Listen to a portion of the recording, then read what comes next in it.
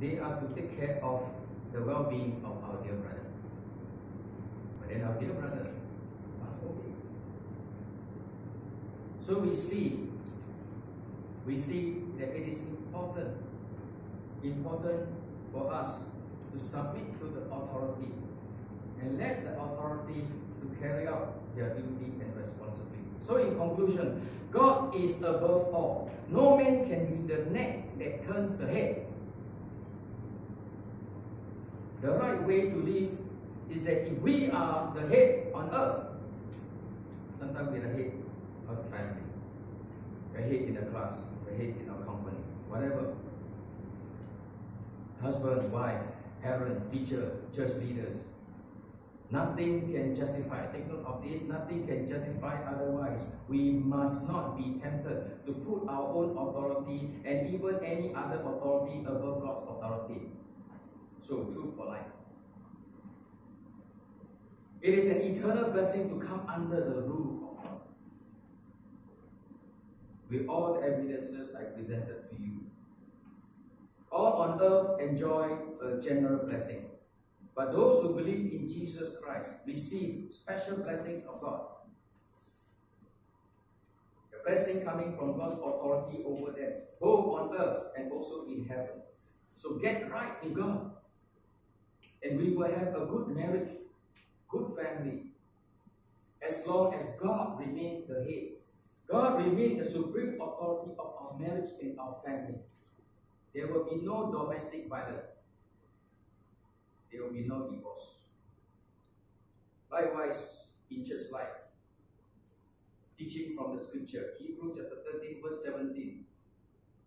We can have a good church life if we respect the authority of the church leaders. Obey your leaders and submit to them, for they are keeping watch over your soul responsibly. As those who will have to give an account, let them do this with joy. Don't give them trouble, and not with groaning, reluctancy, for that would be of no advantage to you. And also, we have peace if we pray for our national leaders. Look at 1 Timothy chapter 2, first 2 verses. First of all,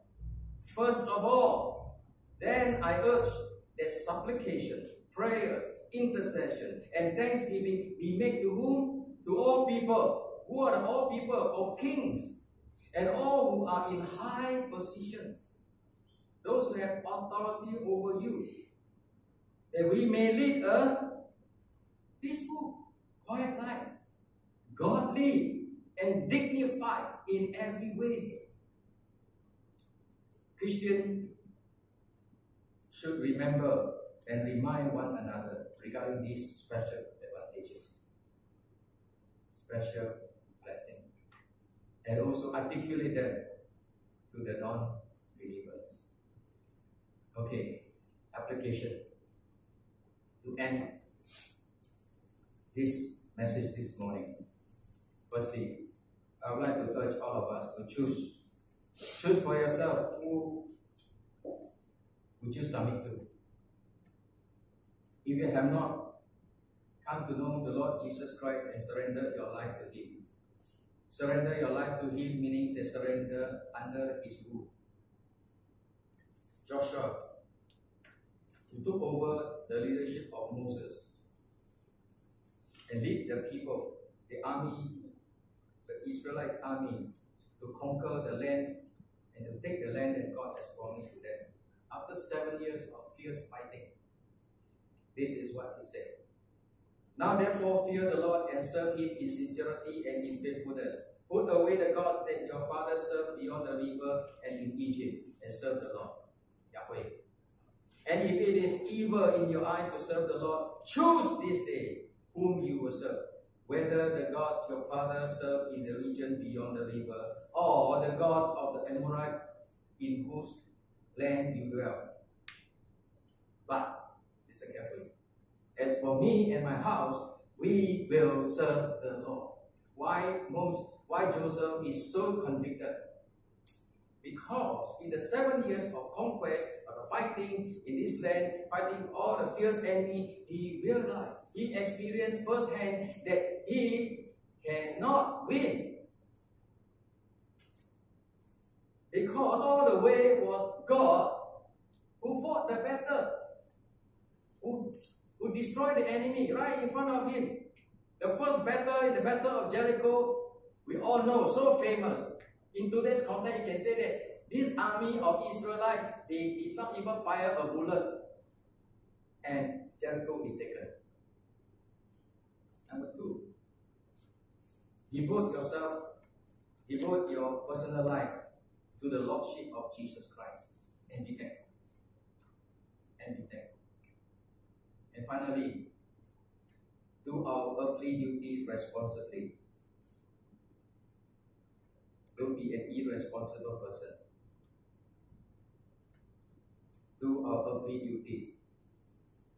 Whether it's your husband, your wife, whether you're a student, whether you are parents, whether you are children, do everything responsibly. Don't be an irresponsible person. And let God take charge of our eternity. He will. Whoever honor God, God will honor. Let us pray. Father, we thank you that you have brought us to the records in the book of Luke to clearly understand that Jesus Christ, whom you sent, he is the authority of all.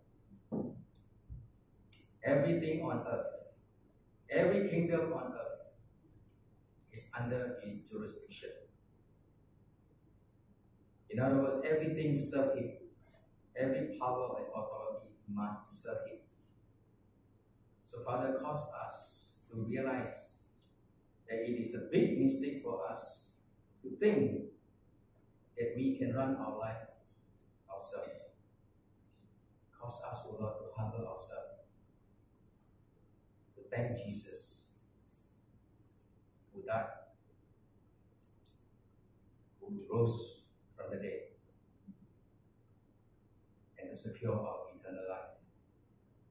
May we continue, Lord, to submit to his rule, for his rule is the guarantee of our life, blessing on earth and blessing in heaven. Thank you, Jesus. In your name we pray.